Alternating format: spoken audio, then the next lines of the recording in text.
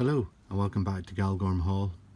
In my last update video I had mentioned at the end of it about building a plate girder bridge for this section of the layout, and if anybody wanted me to do a wee how-to video to drop a message in the boxes below. Well, a few of you have come back and said that you would like me to go through the process, so this video is a how-to build a plate girder bridge. So first off, I think I had already shown these in the update video, but now painted I have the abutments for both sides of the bridge. Now these have been built in exactly the same way as I did for the previous bridge or tunnel portal, whatever you want to call it, and the video is up there should you want to go back and have a look as to how I went about that. But now that these are done, I can now work on the plate girder bridge itself. Now one thing about this section is trying to get everything in, because the baseboard for the track is all screwed down. I can't lift sections out and plop a whole bridge into this position. I'm going to have to build it in sections and then put it into position afterwards, which is a wee bit tricky, but it's just one of those things. So to start with, I have a sheet of plastic card cut roughly to the shape that is required to sit in underneath the bridge. Now this is an old offcut of stuff that I had. It's actually has got a brick relief to it, but the other side of it is smooth, and that's the bit that will face down.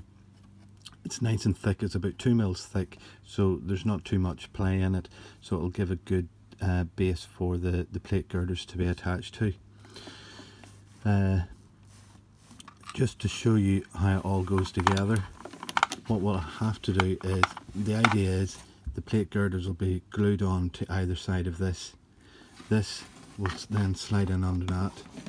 I then have to position these abutments on either side, and that will be the finished article with plate girders obviously across there. So first off, base needs to be measured and cut to the relevant size. Need to leave enough of a space on either side to ensure that we have enough space to glue the abutment to, or sorry, to glue the plate girder bridge to fit in between the abutments. So now that that's done, well, I haven't trimmed the final cut of this. I'll start building the plate girder bridges first. I don't know exactly what the dimensions of those are yet, but once I do, then we can trim this last piece of plastic card and it'll fit in place. So we'll go over to the workbench and we'll start making, we'll make a start on the actual girders. Right, so at the workbench, I've already taken measurements of the span that the girder bridge or the plate girder section is going to have to bridge, and I've also taken measurements of the abutments to which the plate girder bridge will sit behind. Now I don't want the girders to sit above those abutments, so that measurement in my case is 25 millimeters. Because the bridge is on a curved section of track, one side of the plate girder bridge will be slightly longer than the other, and this turns out to be a 5 mil difference. So one side's going to be 135 mils and the other side 140 mils. So an ordinary sheet of plastic card, I think this is sort of what, 1/2 mil plastic card, and I have already made the initial cuttings for one side of the bridge. Now you could probably buy thicker plastic card, but I like working in this stuff here, and if I do need to make it thicker, I just sandwich 2 sections together. So that's what I need to do first.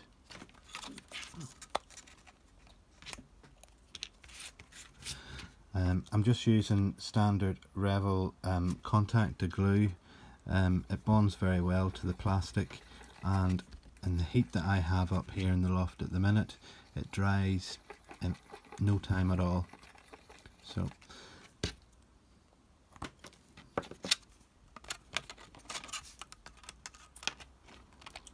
we'll bond that together. Get rid of the sticky hands.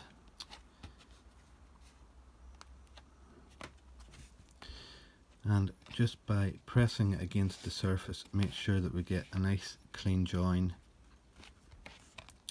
even join along the bottom, and then we can do the same with the top. One of these is actually just slightly out here, so I'll give that glue just a few minutes to dry, and then I can make the relevant trimmings to the ends to make sure that everything is sitting nice and neat. Now, before we carry on a little bit further, I'm just going to make one small adjustment to this wee section of plastic, just to give the bridge a slightly added feature. I'm going to curve both ends. Now, all I have found was this little, I think it actually came from a baby feed container. So by setting that into the corner on both edges,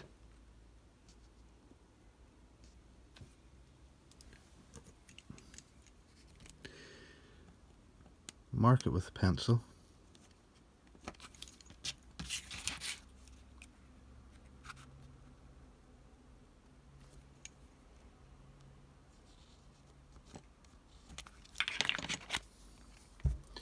gives you your guideline for doing the trimming. Now you can either use a pair of scissors or a craft knife and trim that edge off. I'll go and do this, and then I'll come back to you whenever we're at the next stage. Right, curves cut. I've just given them a wee bit of sanding too, just to soften those edges where the cut happens.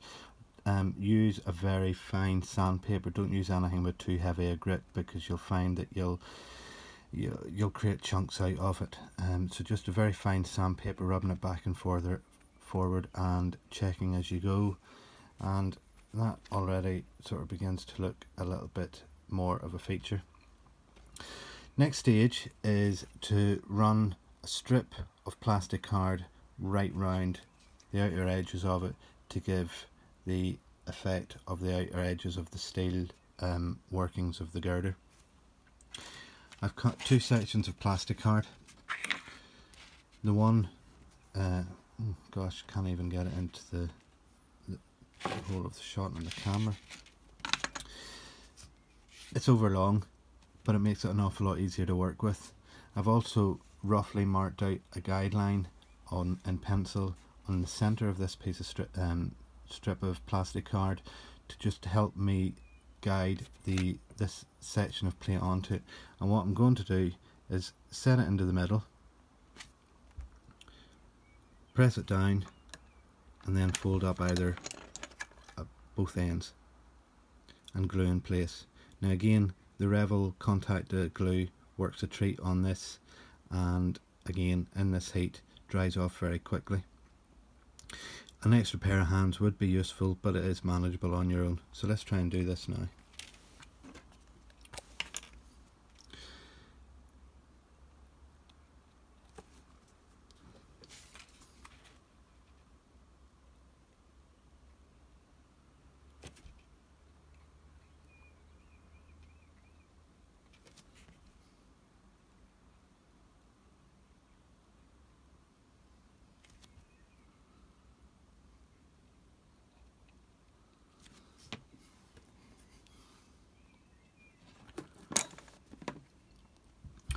So trying to guide it into the centre as much as possible. It doesn't really matter. I think as long as it's even on both sides. If it's slightly shallower on one side, it's not going to make much of a difference. Particularly whenever you're viewing it from that sort of viewing distance that most people will be. So hold that up there. And we'll just give that a few minutes to stick, and I'm always checking just as it's sticking to make sure that everything's sitting where it should be, and fold up the other side.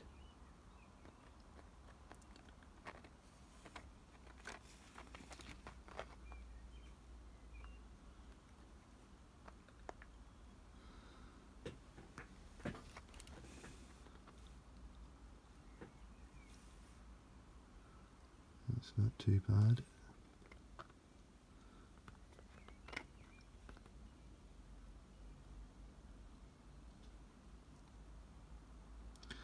Just keep the pressure as well on the strip running along the base, just to make sure that it bonds well to both pieces bond well together.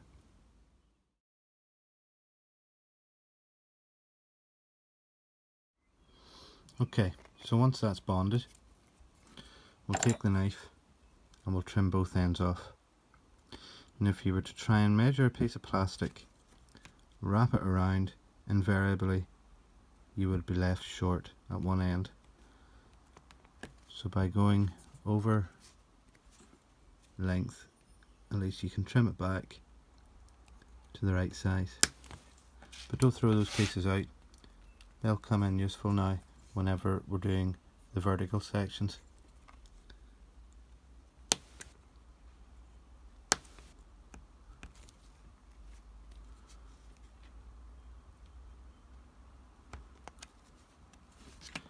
So,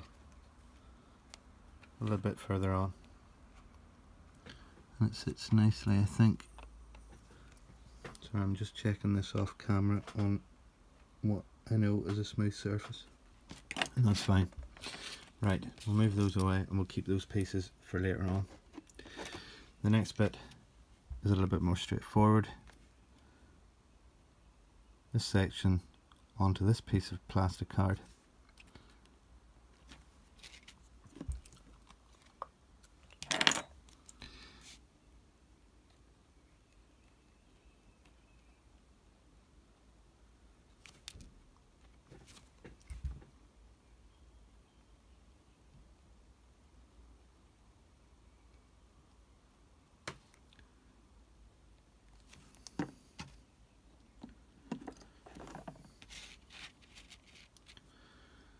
And we'll lay that down too.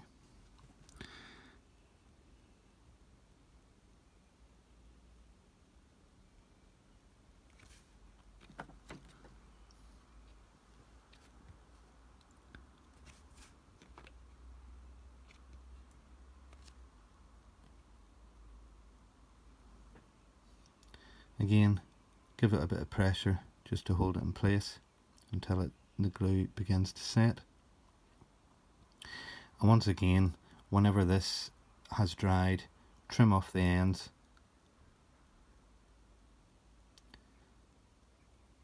And in good Blue Peter style, I've already done one. This is the other side. Okay, so we've already got the makings of our plate girder bridge. If there's any rough bits at the edge, just sand them back. But I'll do that, I'll leave these to dry overnight now before I move on to the next stage. Now that's taken less than 10 minutes to produce that there. Okay, so in the next stage we'll start doing the vertical ones here, but I'll let these sit and cure overnight first, and we'll come back to that the next evening. Alright, okay, so we're a couple of nights further on from the initial gluing and everything is now cured nicely and we're ready for the next stage. And the next stage is to fit in the vertical strips to the plate girders. You can see on the camera there that there are 6 lines, pencil lines drawn, and what I've done is I've measured the length of the bridge and I've been able to work out that I can have 6 or 7 plate girder sections at 20mm intervals right the way across. So by marking it with a pencil, taking your ruler, getting a right angled line drawn down, that'll just help for the guidelines. Now the depth of the bridge is 25mm. On one side I need to make each of these vertical strips 24mm, and that is in order that I can fit the base to it. Now what I've done is I've already completed the other plate girder bridge or side, and that's it here. and as you can see on one side there's a gap at the bottom, and this will allow for a nice snug fit of the plate, or of the base to the plate, so whenever it comes to fitting everything together,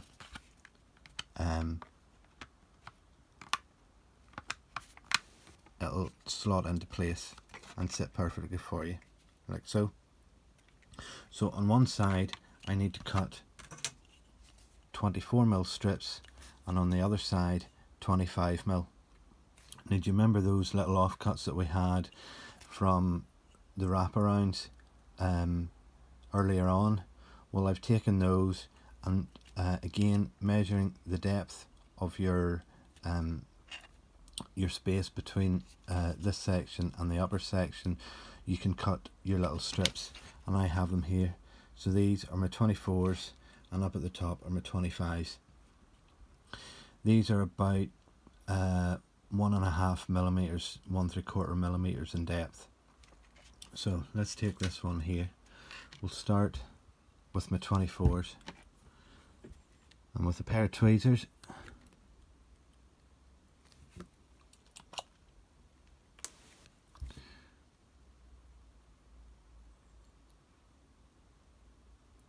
run a strip of glue up along the top. If there's any bubbles of it, you can wipe it off now. Not that big a deal, because at the end of the day we are going to prime and paint the sections whenever they're finished. Now I'm going to work down here only because I can see it better behind the camera rather than start right at the end. And I'm using that pencil line to guide the strip on, and then just by eye, really, more than anything else, checking to make sure that it is one, not sitting at a jaunty angle on either side, and also that it runs straight from top to bottom. Now, there might be the oddest little kink out of position. Again, I wouldn't worry too much about it if you find that's the case. From the viewing angle that you're going to have, you're probably not going to even notice it. Now once again, it's quite a warm evening, and the glue sets fairly quickly in this, so you don't have an awful lot of time to hang around. There's a wee bit of a bend in that, and that's one in place. And let's say we have the little gap at the bottom which will fit the base of the bridge into. So I'm going to go and finish these off. You don't need to be watching me producing another 11 of these on either side, but that's the format. And whenever it's done, you've one side like that, and then the other complete to the bottom. Now the purists would probably say that you need to have rivets running around each plate section, and they're probably right. However, I've tried it in the past, creating little rivets along the plastic, pressing indentations into the plastic, but it's very, very difficult to get a true line. I do believe there are little strips, like sticker strips, that you can get that have rivets on them, but I was more than happy with the result that I got off the diorama display. I don't think I'm going to bother adding that extra detail in, so I'll just go on ahead. Once that's done, that's the bulk of the work of the bridge completed. What I do need to do is, and I'm also thinking of actually adding onto the layout. Actually, I'll take you over to the layout and show you again. Just give me a second. Okay, so this is how the bridge will look. What I've been thinking of is, in a lot of cases with double lines, whenever it comes to a bridge crossing, you often find a section of plate girder in the centre of the track between the two, and I guess that's where the plate girders are acting as the supports for what possibly a concrete base on the underneath of the bridge, which then supports the track. So if I was to add that little bit of card in there just as a tester, my concern was that there might not be the clearance issues as the track's on a curve, and therefore as the coaches swing round, that they would clip the end of the bridges. There's a coach on that side, no problems, and a coach on that side, and no problems. So I think actually what I will do is I'll produce an additional section of plate girder to put in the centre of it, and I'll just add a little bit more of a feature to the bridge. And then on the underside of the section here, we'll have the plate girder strip down here, which this piece will snuggle into, and equally on the other side. And then what I'll also do is I'll run a similar strip of plasticard down the centre to represent that plate girder in the middle. Now who's going to see it? It's a very low bridge. Let's take a vehicle. It's a very low bridge. You're not going to be able to see under it, but it's just nice to have these things completed in such a way that, in my head anyway, it's realistic and prototypical. So that's the thoughts. So anyway, I'll go away, I'll finish these strips, I'll make up my new centre plate girder. Well, I can do, yes, I'll do that, and then we'll connect these pieces to the base, add the strip, and then it's ready for the painting process. Back soon. Okay, so the bridge is done. As you can see, I've now painted it. It's set in place. I haven't bothered showing the painting process in this video.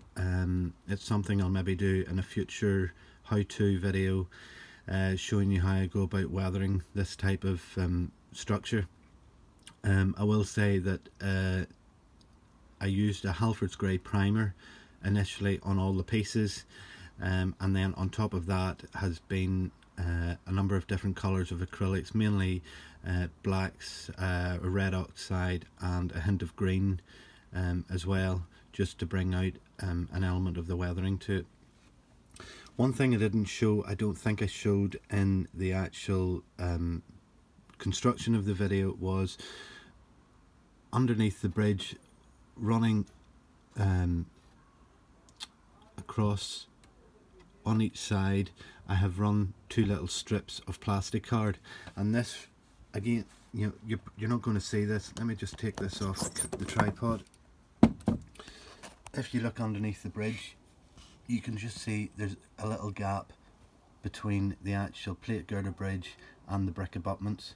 And the reason I wanted that was because if you observe any prototypical building or bridges, there's always a little bit of a gap, which I think is they suspend the bridge in some way, like on springs of some description, so that whenever stock goes over the top of it, there's a certain amount of play. So I just wanted to represent that in underneath. To most bystanders, you won't even see that, but it's there, so why not have it? As you can see, I ended up going with the centre section. Still not 100% sure whether it was necessary or not, but I do think it just adds to the overall look of the bridge, and once everything's ballasted in around there, I think it'll look quite effective.